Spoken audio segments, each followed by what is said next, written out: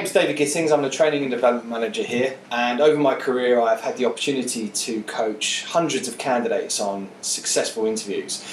Now, I want to cover in a series of videos some short tips that will just be instantly placeable into your interview. Now, one of the most common issues or questions that goes wrong in an interview is, what is your greatest weakness? How would you describe your weakness? Now, the common misconception about this is, if someone asks for my weakness, I need to give them something that's actually a strength. Every interviewer wants to hear an honest answer in this particular one. They're sick of hearing, I work too hard, I'm a workaholic, I'm a perfectionist. They actually want to hear a candidate who's self-aware. So an example might be something that's an actual weakness.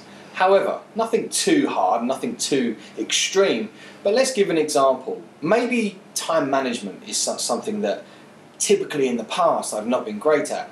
I would answer this in the past I've been quite bad, or in the past time management has been a small issue for me. However, what I've been doing to work with that is work with my manager, work with specialist trainers in the business to understand the best way to time manage. I've been doing online courses to further and better my understanding of time management. Now, I'm giving you a weakness, I'm giving you an honest weakness. However, the most important part of this question is to give an example of how you're fixing it.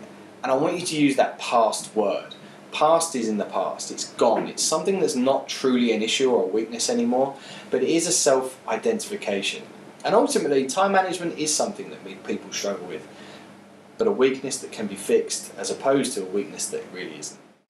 So if we put this into an IT framework, maybe development or any particular technology, my answer to the question might be, well, one of my weaknesses is in this particular technology, maybe a certain area of Microsoft or development.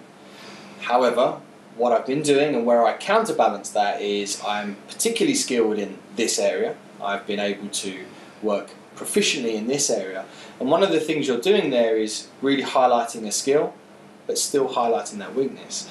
I would also say one of the ways in which I'm trying to improve that is by doing an online course. I'm working in my personal time to understand this technology, and why I'm motivated to this position is that it will give me the opportunity to work with that technology more. So ultimately, we want a weakness, but we want to be able to show where that's now a strength, or it will be a strength in the future.